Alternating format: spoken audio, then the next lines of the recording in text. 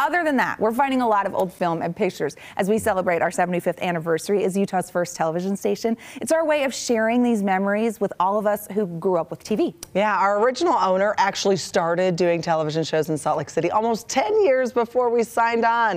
In 1948 is Utah's pioneer station. Yeah, 84 years ago, our founder, Sid Fox, amazed thousands of Utahns with weeks of closed-circuit live television shows at a department store.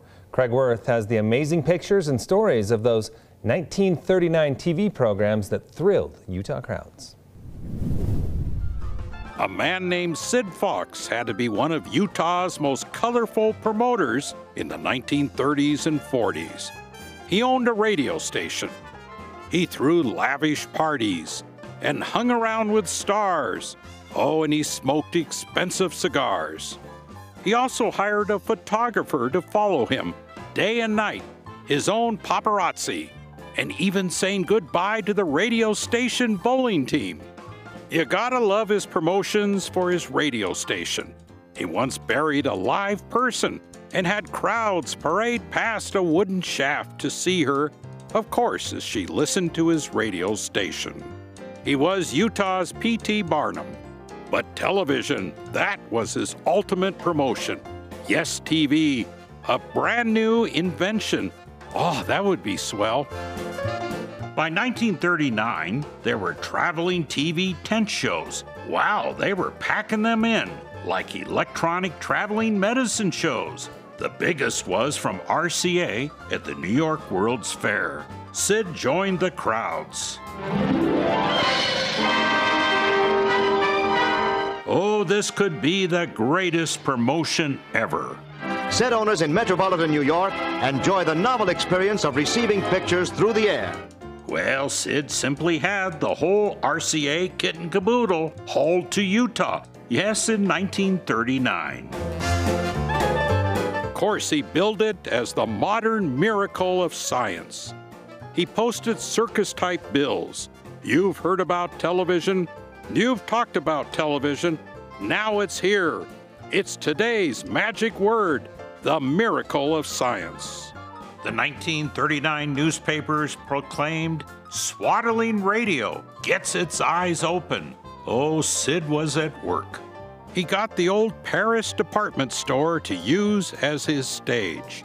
This was his circus. Thousands pushed their way into the store.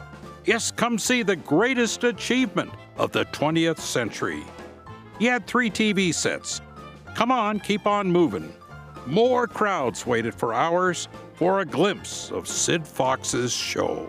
The headlines were perfect. Television show amazes crowds of Salt Lakers. First public show attracts thousands. Could you imagine the sight? 1,000 people here on 3rd South, all waiting to get into the Paris department store behind me, to see the modern miracle of science, television. Yes, this was 1939, and he put on a week's worth of shows on those 3 sets. A full week of programming that people could crowd in to see. He put out the world's first TV guide. He started with a newscast. Oh, he brought in a live orchestra and a group of dancers.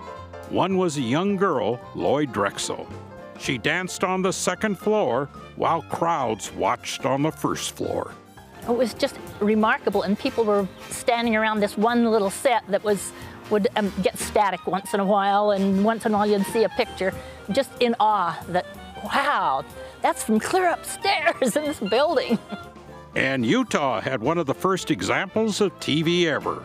The set featured a small screen and a mirror that reflected the picture. We thought if we could run fast enough, we'd see ourselves downstairs on the monitor. Don't miss the thrill of television. Calling all redheads and twins. Be on TV. Oh my goodness, he crammed in more programming, every possible program. The papers were filled with daily reports of shows. People wanted TV. Well, we had programs and a program director and a camera and 3 sets. All Sid Fox was missing was a TV station in 1939.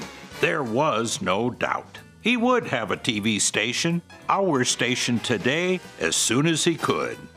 Craig Wirth, ABC 4 News.